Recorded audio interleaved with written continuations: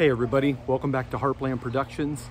It's a very hot night here in Austin, Texas. It's about 100 degrees Fahrenheit, which should make it a lot easier to get the oven. We're gonna build the fire here in a couple seconds, get the oven up to around 250 degrees, 225 degrees, and I'm gonna try to reverse sear some ribeye steaks in a cast iron skillet. So stay tuned, give me a thumbs up, and subscribe to the channel if you haven't already. We'll see you in a bit.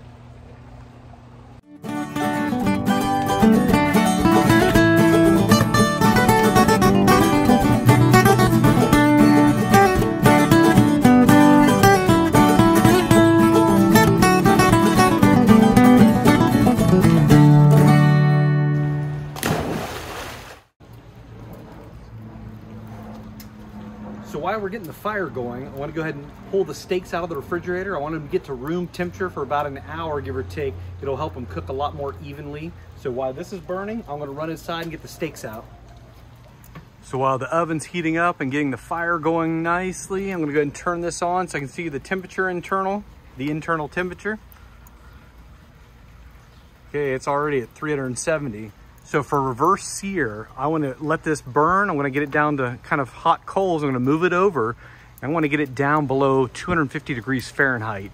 That's when I want to put the steak in. Another thing I want to show you is that make sure you have some gloves. These are welding gloves or fire gloves. They're heavy duty leather because the cast iron skillet's going to be extremely hot. This handle, I've tried using pot holders and towels, and sometimes it gets a little too hot. So I recommend getting a pair of these heavy-duty leather, like welding gloves. They make it so you can grab hold. We got the steaks ready. I pulled them out. They've been resting a little under an hour, so by the time the fire's ready, these will be ready. I had them cut at my local market. These are boneless ribeyes. I'm gonna go ahead and move the fire over.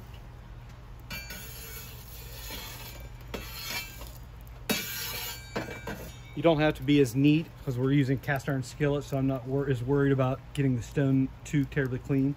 Oven's already almost up to 500 degrees Fahrenheit. It's only been about 20 minutes.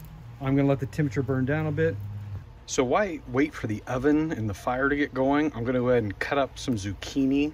So when I pull the steak out at the end and it's resting, I'm gonna throw some zucchini into a smaller cast iron skillet and roast those quickly while I'm resting to have a side. For these are actually pretty small, so I'm just gonna kind of cut these in half. Basically, I'm just gonna cut these like this.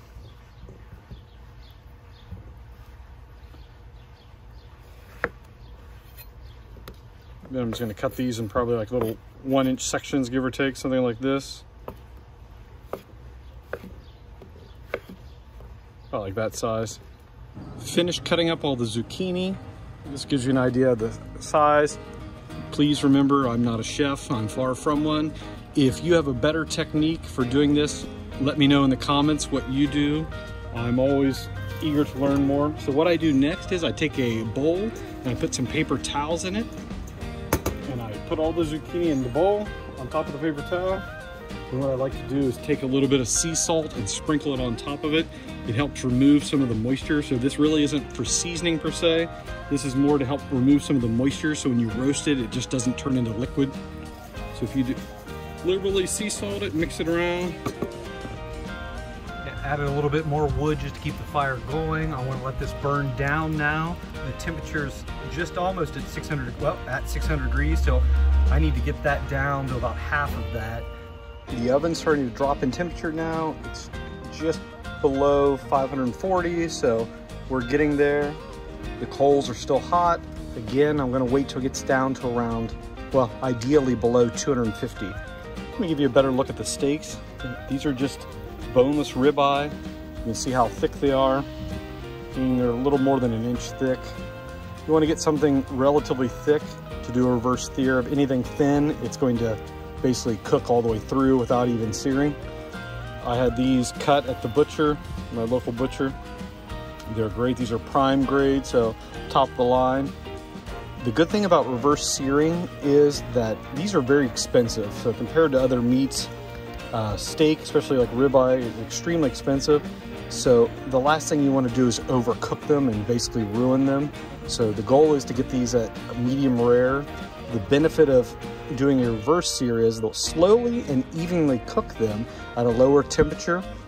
And then once they reach around 120 to 125 degrees Fahrenheit internally, I'm gonna pull these out, wrap them, then I'm gonna crank the fire up. I'll put some wood on and get the fire going super hot, up around 800 degrees Fahrenheit. And then we'll stick these back in the pan and basically flash sear these for about a minute on each side to get the outside nice and crispy. And then when you cut inside, it'll be a perfect medium rare, should be between 130 and 135 degrees after searing.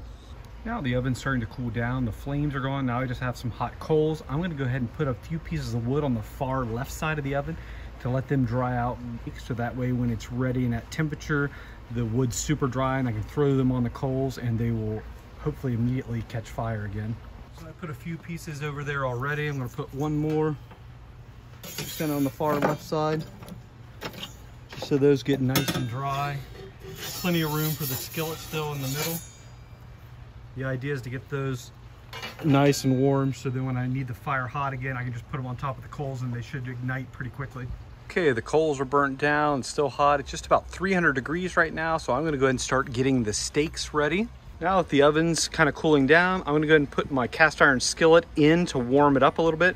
I have my leather glove on. This is a 13-inch Lodge cast iron skillet. I'm gonna set that inside the oven gently. Plenty of room between the coals and the wood that's over here warming up, so set that right there. So the steaks have been out about 1 hour, so they're nice and room temperature. What I like to do is just drizzle them with a little olive oil. Both sides.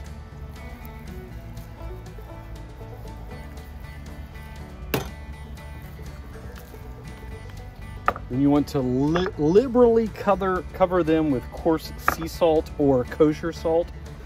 And this is a big piece of meat, so don't worry about over salting. You want to put a lot of salt on the outside, on the edges too. It'll make a nice coating, it'll make a nice crisp outside.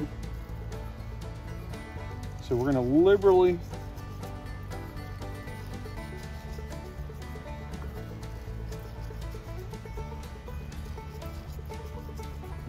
I like to pat it down a little too, kind of push the salt into the meat. Flip them over, do the exact same thing. Yeah, that should be good. Kind of again, pat them a little bit. Now we're gonna put a little fresh ground pepper on it.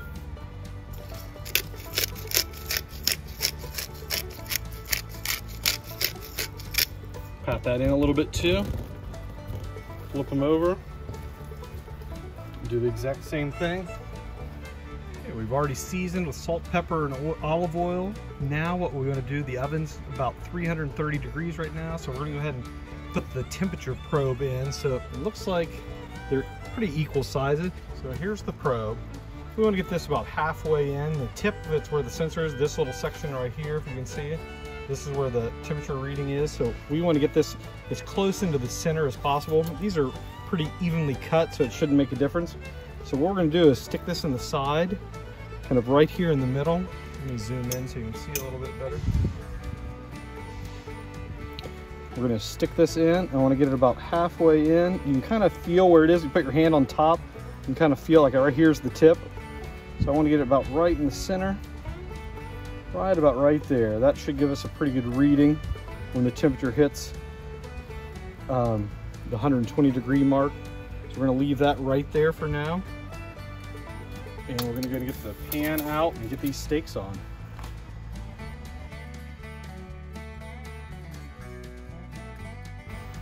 The oven's just at about 300 degrees. Again, the fire's died down. We just have hot coals. I'm going to get my glove on. Make sure you get your glove back on before you grab the handle. Have the glove on. Grab the handle. Sit down on the table. So you want to work relatively quick. We just got the pan out.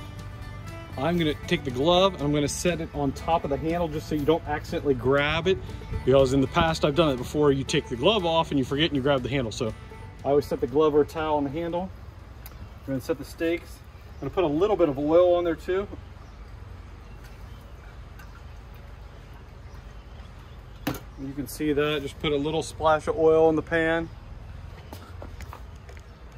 Now I'm going to set the steaks down in it. I'll swish them around a little bit. Get the oil. Make sure the probe is right there, perfect. Okay, now I'm gonna put this back in the oven. As you can see, the temperature is at about 312 degrees. Initially I said 250, but it's dropping pretty quickly now, so I think the time I get it all in, it'll be right about where I need it. So I'm gonna put the skillet back in. I have the probe. Hopefully you can see that. Slide that in gently.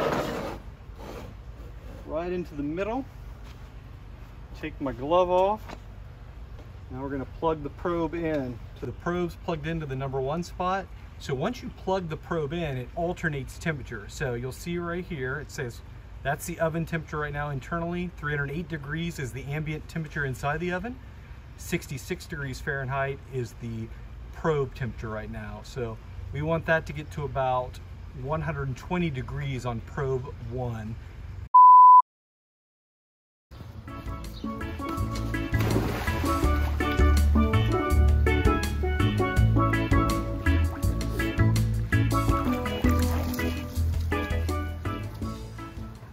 The steak's been in there about 15 minutes right now, so the ambient temperature of the oven is reading right around 278 degrees, and the probe is reading 101. It's looking great right now. So again, we want to make sure we pull this out at about 120 degrees Fahrenheit. The reason being is that we want to make sure that it slows down the cooking, because we're going to get the fire hot at the end and we're going to actually sear it and get it up to the medium rare temperature. So if you wait till this gets to medium rare right now, then by the time you get the oven hot and seared, it's actually going to overcook. Okay, it's been about 20 minutes. The internal temperature just hit 120 degrees. I'm going to go and take it out. Then put your glove back on. Grab the handle. I'm going to set these over here.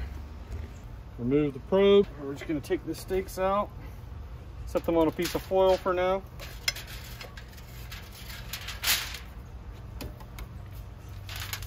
Again, we're just going to gently wrap these up. Basically just keep the bugs off it.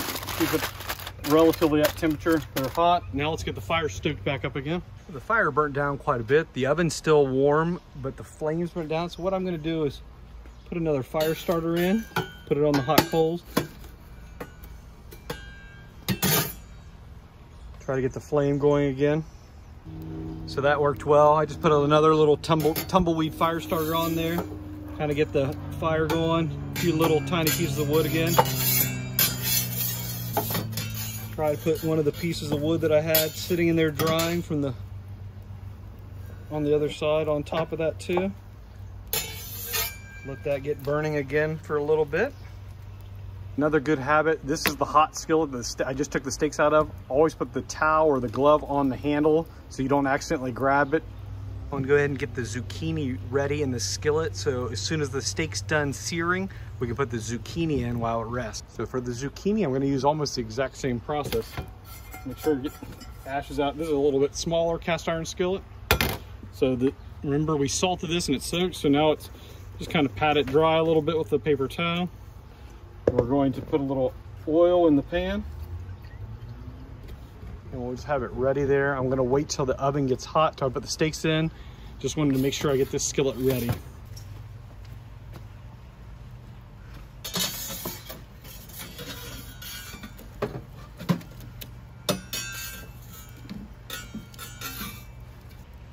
So now we're getting the fire nice and hot. Ideally, I'd like to get it up to about 800 degrees to do the final searing. It's only been about 5 or 10 minutes and the oven got it going nice and hot now. It's almost at 700 degrees. So I'm gonna go ahead and get the zucchini ready in the skillet. We already put oil in it. I already have these salted and they're kind of dried out a little bit with the salt. So we'll put those in there just to have these all ready. You can see this, the paper towels on the bottom is soaking wet, so it absorbs a lot of the moisture, makes them so they roast a little better. A little bit of fresh ground pepper on these two. And that's ready to go. So as soon as the steak gets pulled out, we'll throw this in too. Okay, the temperature is quickly getting close to 800 degrees. I'm gonna go ahead and throw the cast iron skillet back in to warm up. Let's get the skillet back in. That flame, it's beautiful. Perfect. Warm that up, keep the handle kind of there on the end so I can grab it. The oven's back to 800 degrees. The skillet's almost hot. Let's go get the steaks ready. Unwrap them. That way we're gonna bring the skillet, set the skillet right here, throw those steaks in quickly. Try to zoom out so you can see the whole thing. It's a pretty quick process here. Okay, it's been about a minute. I'm gonna put both my gloves on to flip the steak just in case.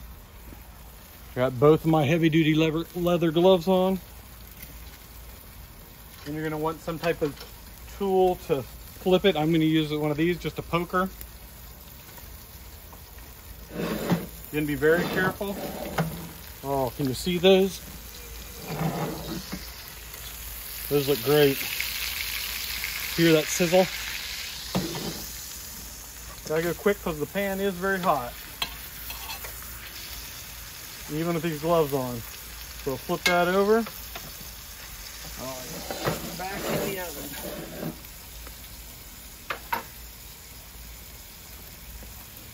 You can still hear the sizzle.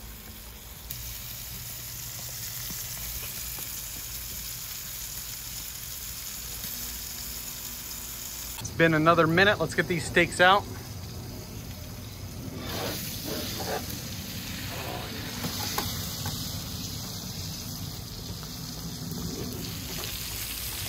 Look at that. That looks delicious. Hear that? Okay, now what we're gonna do, gonna finish it quickly. I'm gonna put 4 tablespoons of butter, so I'm chopped up. Put one on top of each. And a sprig of rosemary. You can hear the steak sizzling. Like I said, we added some butter and a little bit of rosemary. I need to do this, switch gloves, because I can't do this left-handed. Make sure you keep your glove on. I'm gonna baste it a little bit with that butter and juice.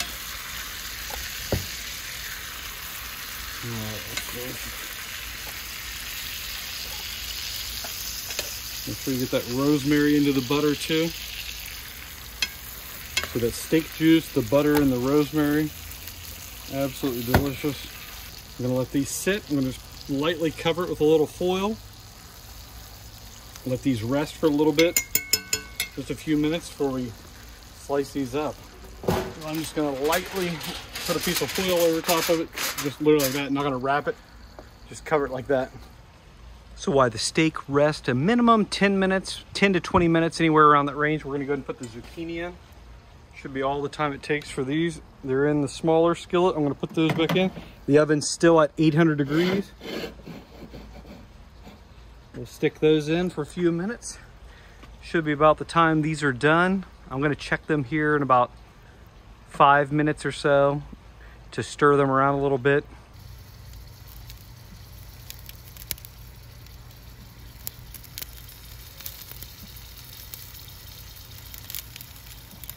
It's been just over 5 minutes with the zucchini in there.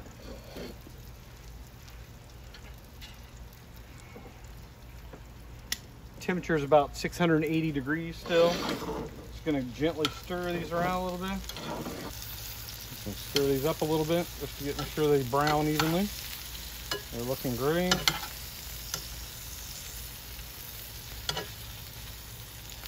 All right, I'm gonna stick those back in.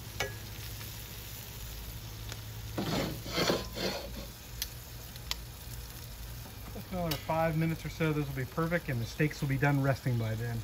It's been just about 10 minutes. Let's get these zucchinis out of the oven and get the steak carved up. Look at these. Oh yeah, these look fantastic. One last kind of stir of the butter. Oh, that sauce looks delicious.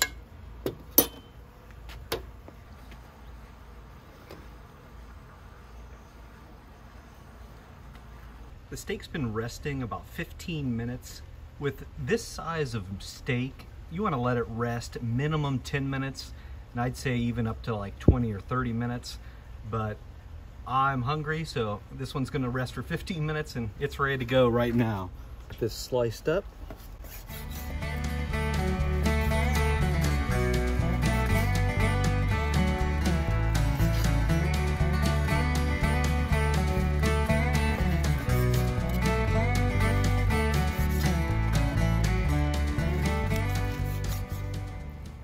turned out perfect, medium rare, good crust on the outside, pink in the middle still. It's about 130, 132 degrees. It's perfect medium rare. Absolutely delicious. Whew. It is extremely hot here today. It's over 100 degrees. I apologize in advance for all the sweat, but the steaks turned out awesome. Tico and I had a great time. Yes, he got a little bit, just a little tiny piece of steak. He loved every bit of it. It was a lot of fun using the Gozney Dome to cook them. I hadn't done a lot of steaks in cast iron and wood fire, so if you guys have done it before and have some comments or some suggestions to make it easier or better, let me know in the comments below. I'd love to hear them. I'm not a chef, I'm not an expert in this. Hopefully I don't claim to be an expert, I just enjoy cooking with it. So I'd love to learn more too. Next time around, I'll probably try to cook a steak without doing the reverse sear. I'll just build the fire up and just do a full cook right at the beginning to see what the difference is and to see which one I like better. I hope you enjoyed this. Don't forget to subscribe, give me a thumbs up. And again, let me know any other suggestions or things I could do different or things that you think I did wrong. Love to hear them. See you guys later.